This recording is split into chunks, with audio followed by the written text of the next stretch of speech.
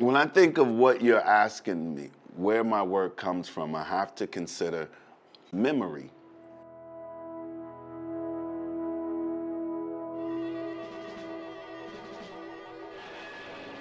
The worst race riots since those 2 years ago in the Newark section of Los Angeles rocked New Jersey's largest city, Newark, for 5 consecutive days and nights. So I can remember the tanks being outside. I can remember the National Guard. But at the same time, that was the birth of when this action figure named G.I. Joe. You know, so I'm seeing G.I. Joe on television, then I look outside my window and I see a real G.I. Joe. Boom, boom! G.I. Joe takes battle! Bam, bam! Horrific battle! So the color green and camouflaged, I don't think of Vietnam and all that. I think of G.I. Joe.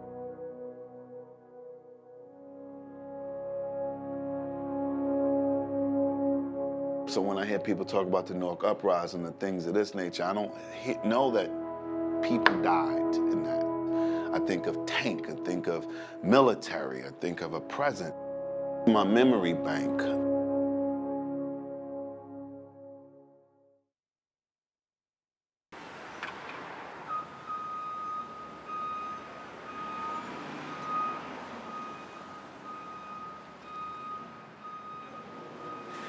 I can't work when I'm angry. I can't work when I'm sad. You know, you used to hear that, oh, you know, artists work best when he's frustrated.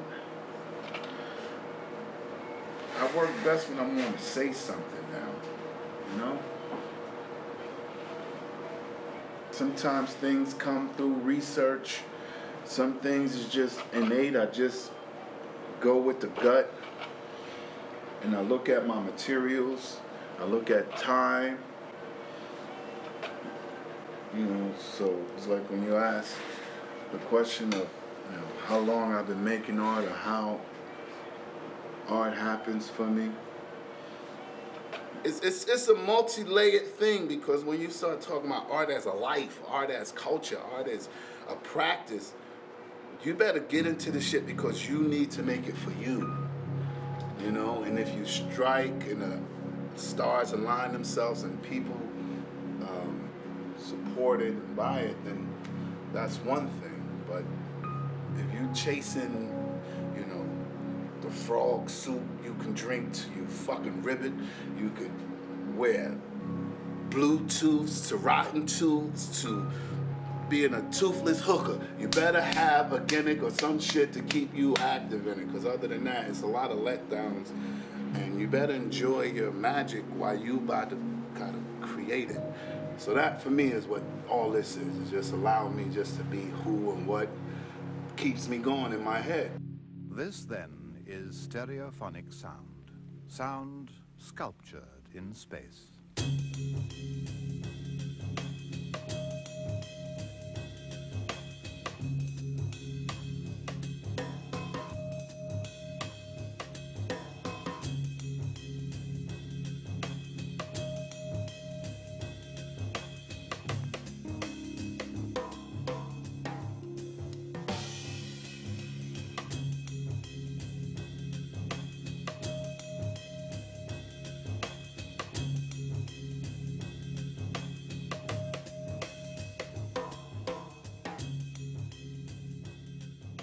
I'm from Newark, New Jersey.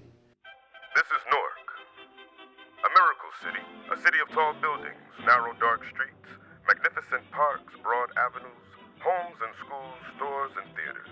A fascinating city, the Brick City. Actually, not too far from where we're sitting is the first recollection of me memorizing an environment which is on High Street in West Kinney, going to preschool, which was at Quitman Street School. I remember watching a teacher take a piece of construction paper, fold it in half, and folded another, and folded, and then taking crayons and coloring almost like a checkerboard. Seeing all the other little kids, you know, being disruptive and doing all these things, and I choose to color, you know. I saw it as an art, not just play, because play was what the other students was doing over there with the blocks and all this other stuff. I'm here at the desk, you know, drawing, doing something that required, you know, discipline. To throw around the ball and just, and I'm like, you know, where's the yellow? I need some more black. What's that over there, you know? And I was okay with doing that. A studious little cat, you know what I mean?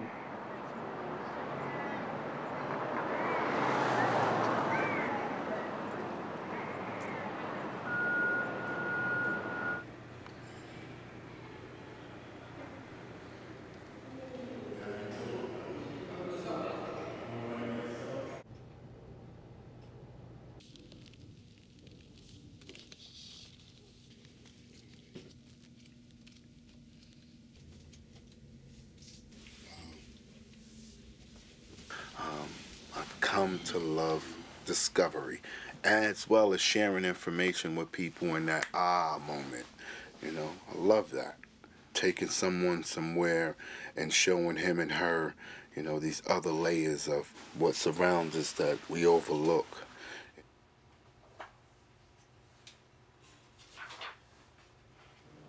I figured it out.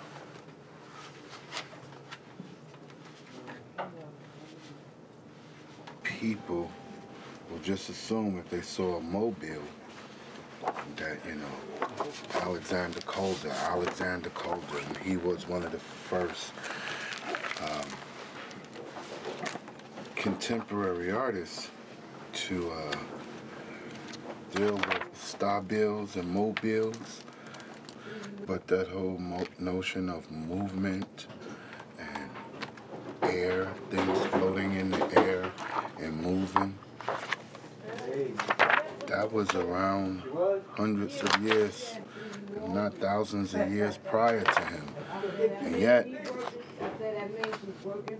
I don't want to just necessarily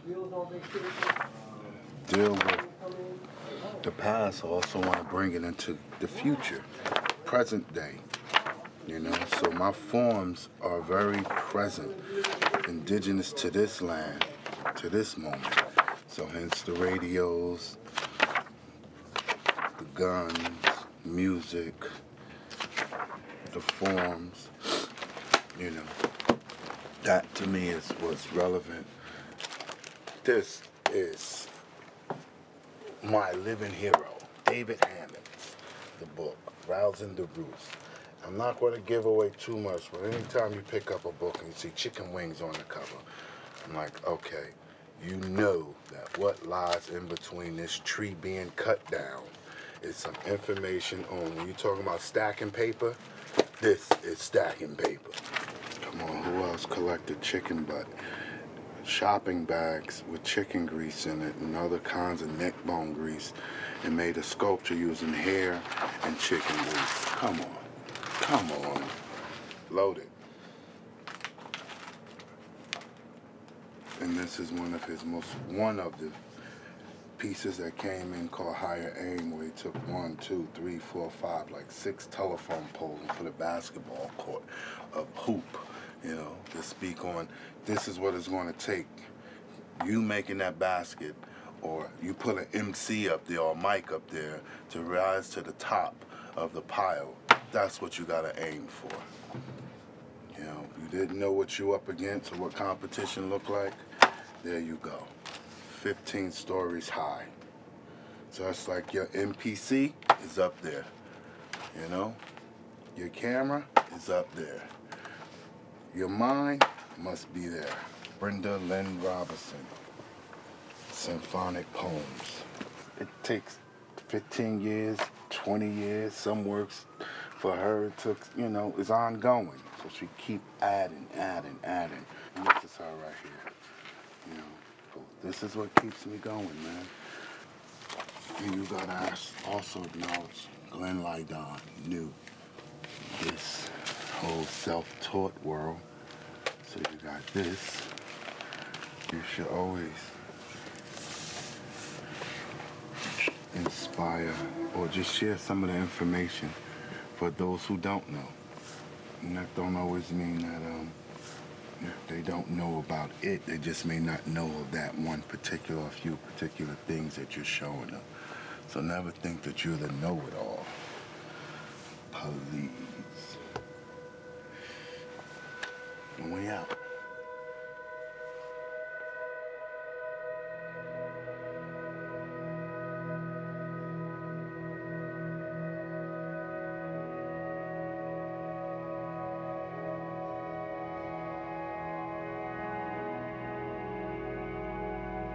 Home was a household of 7. I was just Jerry. I was never made to feel that I was inferior or any of that kind of stuff. I was made to feel, that I mattered. If I wanted to color, go in my room and color like I did in school, that was okay. My grandmother lived on the 3rd floor. They were devout Christians, so, you go upstairs on the 3rd floor, you either the work of the devil or you're doing God's work. It was the Caucasian picture of Jesus on the wall, it was no foolishness. Outside of that, it was just a typical household, so there was no kind of, self-expression. If I were to say what resonated would be music. There was a radio that always would play music.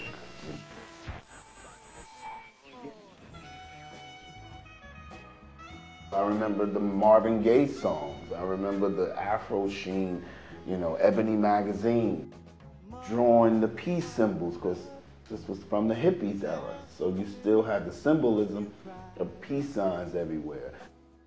So you got all of these little signifiers that's a part of what's in my consciousness. It was never asked of me from an outside source to pull from that richness and to put it into an artistic form.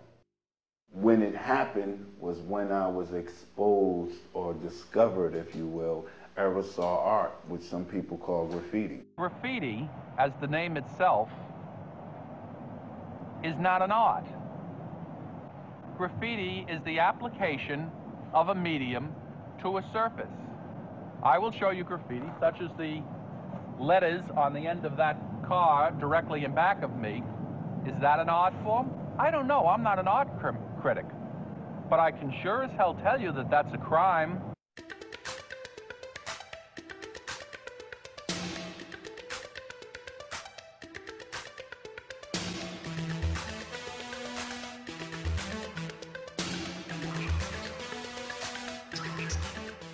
I can remember on the wall seeing, these writing. And my brother, Kevin, was one day, drawing in the book. I'm seeing him writing. I'm like, yo, what is this? He's like, yo, this is graffiti. You know what I mean? And then from there, he wrote the alphabet, and I was going home practicing. And I remember, one time, going to New York, and I saw someone on the train that said nasty. And at the time, I'm in the second phase of street and learning the coolness, because this was the period where everybody has a nickname, but now everyone has the Muslim name. So my name was Nasir, and for short, people called me Nas. So I became Too Nasty Nas. And that was my handle.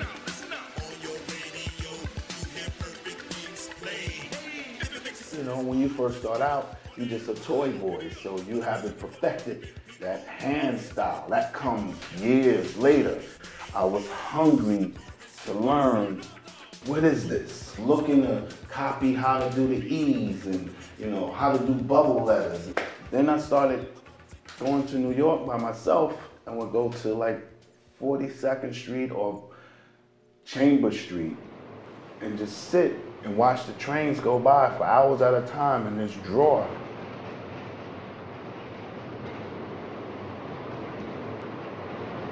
So if you will, I immerse myself into like a self-taught school of this New York cultural things. So this is kind of like a isolated journeyman type of thing, you know, that I was on. And I guess that's probably going to be the story of my life. You just made me come into that, you know. On one hand, it makes me want to cry, you know, because when you think of isolation and some of the things that you are experiencing that has a deeper connection to you, and you like by yourself, you wish that sometimes someone was there to share in that magic, because that's like that bond. And then after discovering it, you become a practitioner of it. It's great when you could bounce that off of somebody. And a lot of times we get lost in translation because you really don't have anyone to bounce it on, which creates this kind of insular world.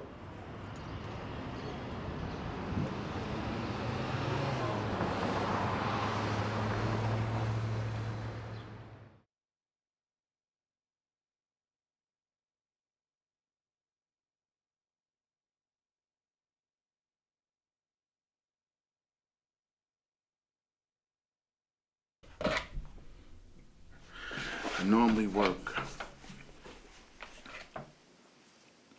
in quiet spaces.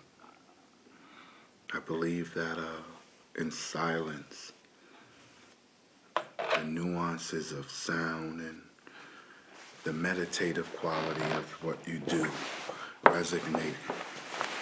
And I had to learn in my later years that the gift of what my life is starts with being alone and becoming gracefully aware of that space.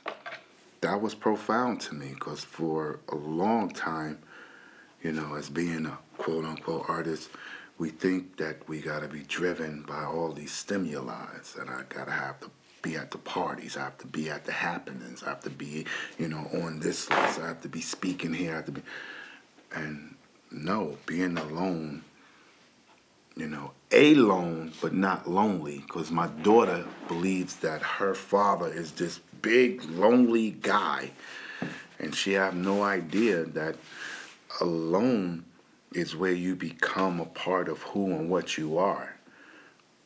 And until you or Jerry got into that space and place, I couldn't come down here and graciously create all of these things. This wasn't with the crew. This wasn't with a posse. This wasn't with any of that. I mean, poetically, I can always say the ancestors, and those are part of it. But Jerry Gant, as we're speaking into this camera in this day, I live alone. And I've learned that in living alone, I've been able to understand the grace and the magic that I can possess within a silent, quiet space with just me in it. You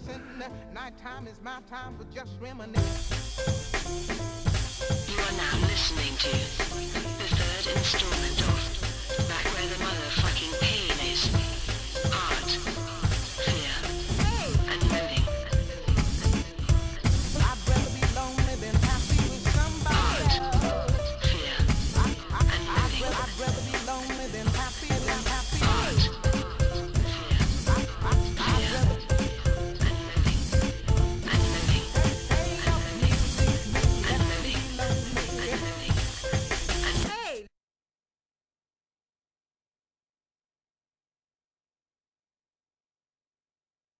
Just as much as I am joyous and bubbly and filled with laughter, there's a lot of darkness and emptiness and yearning. And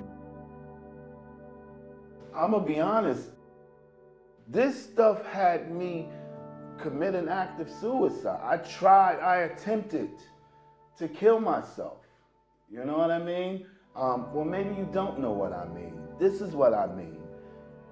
That sadness and failure, the only thing that was logical at the time was to leave this place. Because the stuff that I thought was all right, and the things that I thought had meaning, and the art that I thought was beautiful, and the songs that I thought was gonna resurrect me, all vanished and meant nothing. And I was just surrounded and compounded with the walls of just ugliness.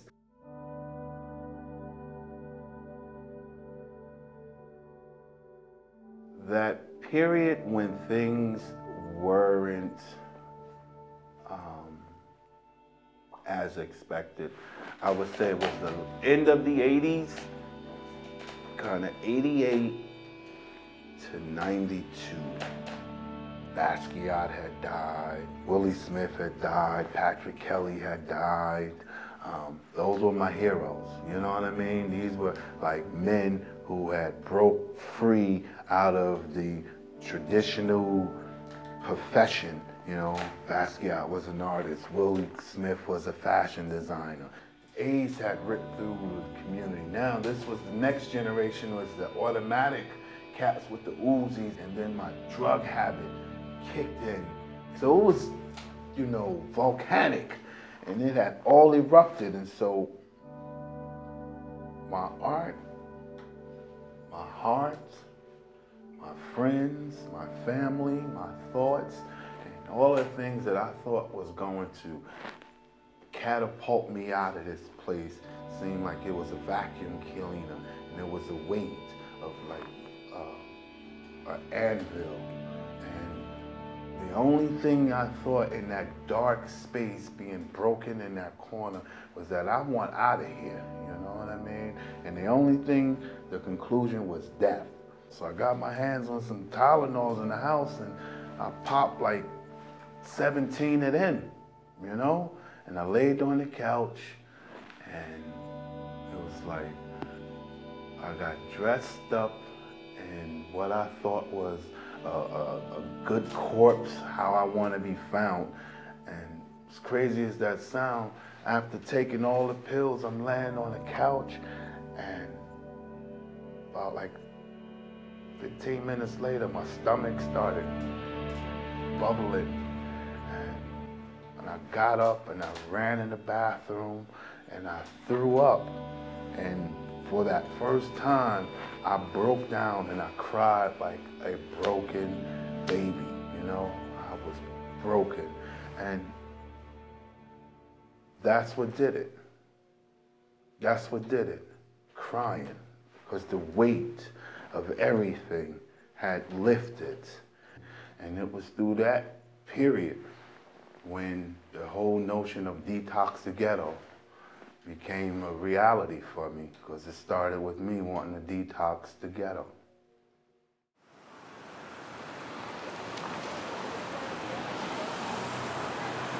We're right here at Martin Luther King and Clinton Avenue, so it's a very historical point where we're at.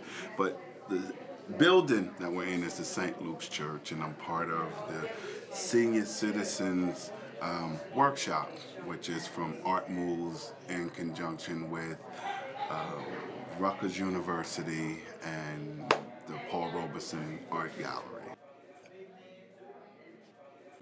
Working with this population, I love it because this is the understanding group. You know, this is the wisdom group. I don't have to be apologetic about if I don't know something.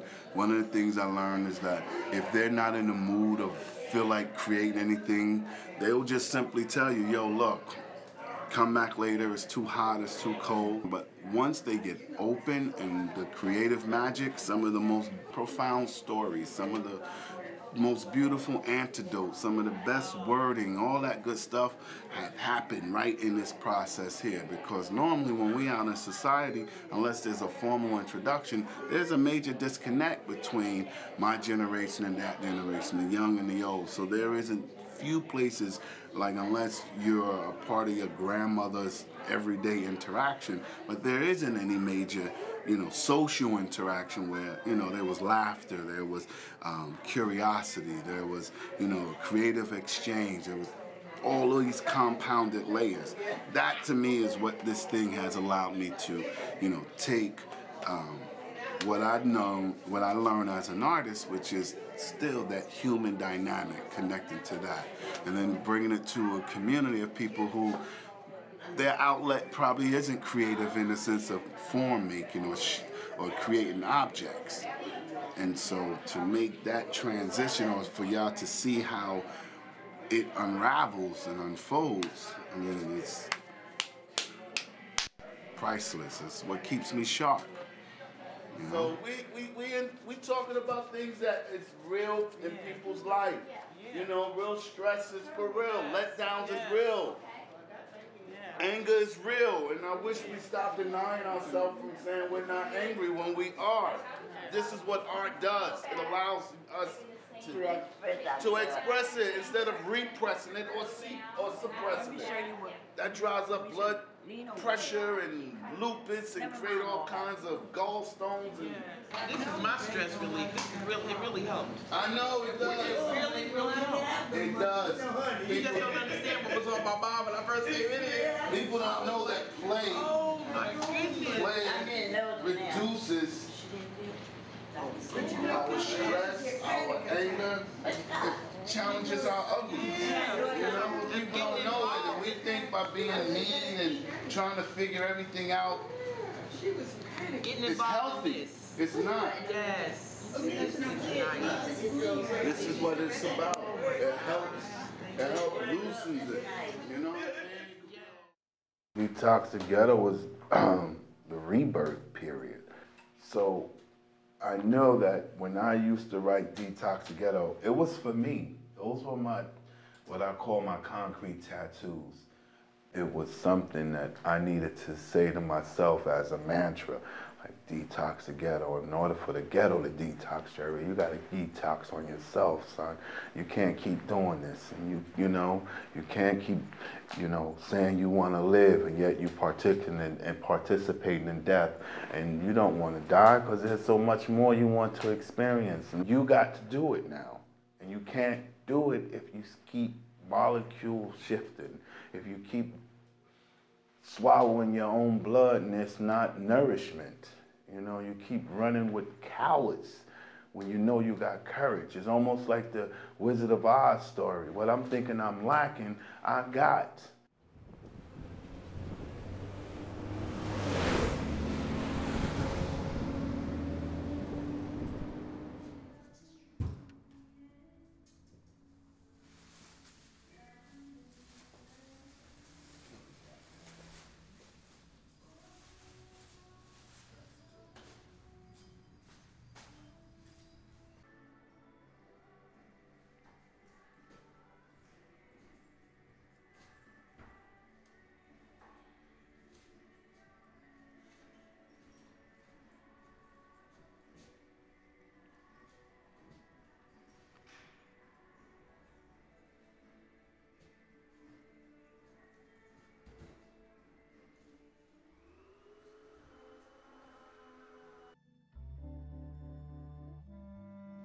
The trap that lays open and ready and exterminate on sight has been around for hundreds of years and will be around 100 more years. And unfortunately and fortunately, those things create liberators or exterminators. And somewhere along the line, you become aware that there's choices. These mean streets taught me that family starts with the act of giving to humanity. But what I do now is what I consider the most important time. And when I think about legacy, culturally, by me having a park that I've done or contributed to, I made a major impact to the city that I call home. A legacy has been fulfilled. This, what's in front of you today, is a person who have taken my cuts and my scars and put them in a form that transcend this time. So I know that we don't die, we only multiply. You know, and that multiplication is where the magic is. So right now, I'm a magician. Spacebar 3.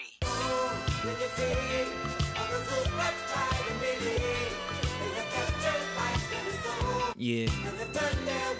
Yo. This is a Pain and Fame production. And I'm Mellow Mel. Do it yourself, kid. DIY. Catch me in the crowd, trying to start a party. To my peoples in the back, yo, don't hurt nobody. To my peoples in the front row, put your cameras down. Take a little time to enjoy the sounds of Pain and Fame. We lead them kick drums on the brain, major and psychoacoustic, chillin' while you drink a brew to it. I wanna see you nod your head like you in the Buick. I bet you wanna know how I do it. Just call me the jack of all trades. Some rappers wouldn't make it.